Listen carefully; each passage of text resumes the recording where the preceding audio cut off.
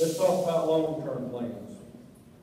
Long-term plans. I think that is just as important in a city as anything else in the world. And I'll tell you why. If you're not planning and you're not getting ready for the future, then you'll never be ready for the future. Not only that, but if you plan and you'll save money in the future. But let me start by saying that one of the things we'd like to do is work with Miss Tara Harris. You'll see in the left-hand corner a drawing that we got from the Pea River Historical Society that is a picture of the old Coffee County High School. History shows that that high school burned.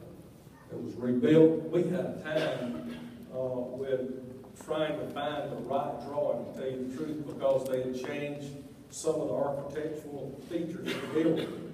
But we did find the older building to the left, and that was the original building. Now, I'm going to talk architectural talk, and I'm going to probably get myself in trouble. But those little round things there, they call those decorative finials. We had enough foresight that we took those finials off of the old gymnasium and put those to the side. We're going to reinstall those finials on this building, and we're going to try to reduplicate the building as best we can of the old Coffee County High School. Now, where would this spot be? I could not think of a better spot than where the old junior high school was on College Street. One is it will improve or continue to maintain, if not improve, those citizens' homes and home values in the area. Not only that, but again, you're on a low to moderate income.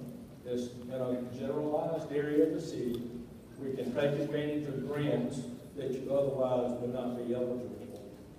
Now, up in the right-hand corner is the existing library. Now, remember, we want to actually extend the life of City Hall up to 30 years, so we won't have to build a new City Hall. We literally could repurpose this building, move the Water Administration Department in a convenient location that has a drive-through, make it workable like we do the banks. All of us love convenience, and we don't like getting out of our cars no more than we have to.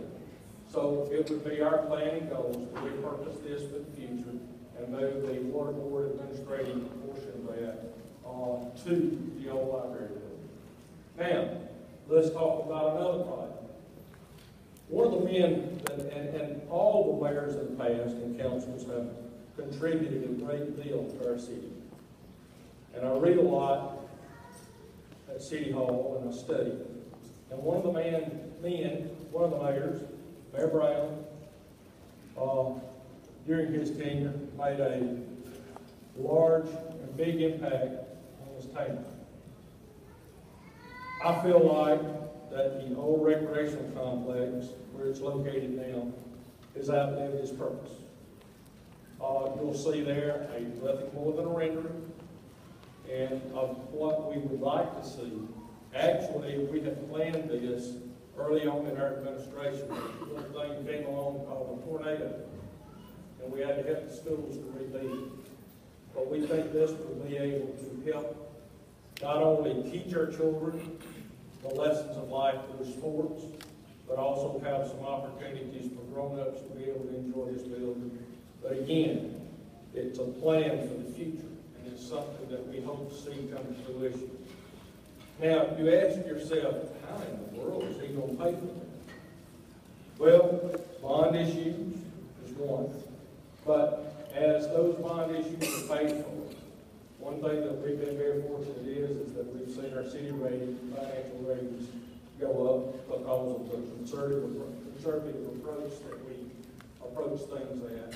But as time goes by, we can work those bonds so that we can possibly bring in additional revenue that would make these plans come to fruition.